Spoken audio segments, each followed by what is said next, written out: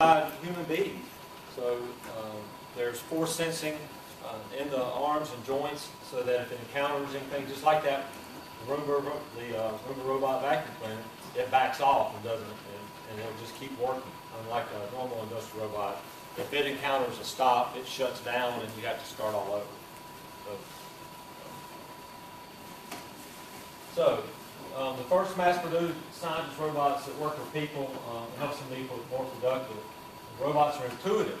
Some of the intuitive features in Baxter are the rings.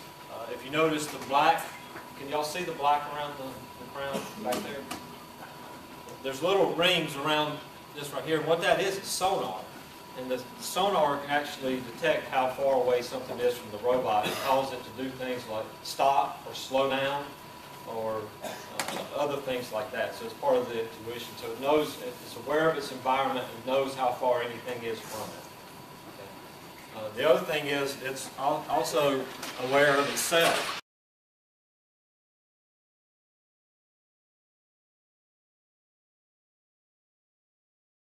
The main focus is of what the arm is. It also, if I'm doing something, if I touch one of the navigators, it will turn the screen towards me wherever I am.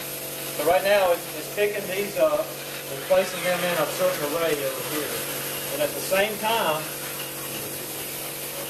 it's using vacuum, picking these in an order that I told it to pick, and placing them upside down pyramid.